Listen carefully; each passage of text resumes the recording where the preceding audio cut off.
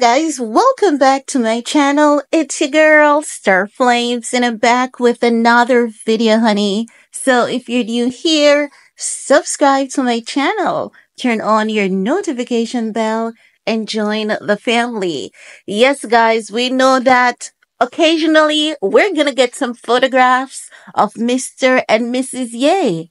And here we are with some new photos. This time around, Bianca is donning a all-white outfit along with her hubby Ye. They were out and about in LA with their Tesla truck, honey, with their Tesla truck.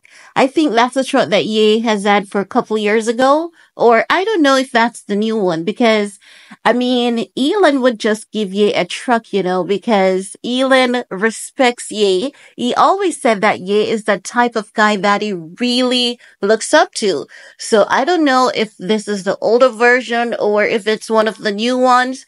Honey, I have absolutely no idea, but I know that he was rocking one of those Tesla trucks with his wife, Bianca Censori. Now we know that most recently, Bianca was assaulted, honey. Yes, she was. And we know that by now it is a setup. That was definitely a setup.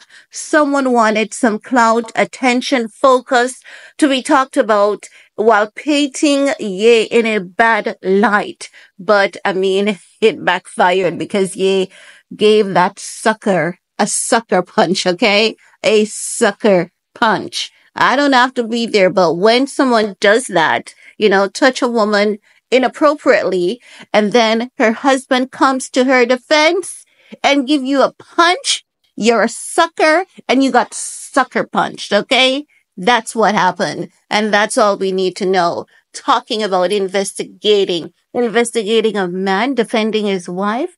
Come on now. Come on. But then, the police have to withhold the law, right? No. Common sense ain't nothing gonna come out of this. They're trying to let us know that you punched the wrong twin. Honey, that's not making any sense. Ye is nobody's fool. That guy, we may see him sometimes slipping, but he's hella smart, okay? Now moving back to her donning that all-white outfit, she was wearing what appears to be like that bodysuit, a jacket, and her little heel, rocking, going, simple look, simple outfit. We know that Bianca is the type of girl who does not go over the top with her looks, okay? But we also know that Kimmie Kakes is out there lurking in the bushes, honey, because that is what Kim loves to do. Kim loves to lurk in the bushes. I kid you not. I kid you not. And I think that you all know that she loves to lurk in the bushes because, give Kim a few hours, she's gonna copy Bianca. We're gonna see Kylie doing the same. Where's Kylie?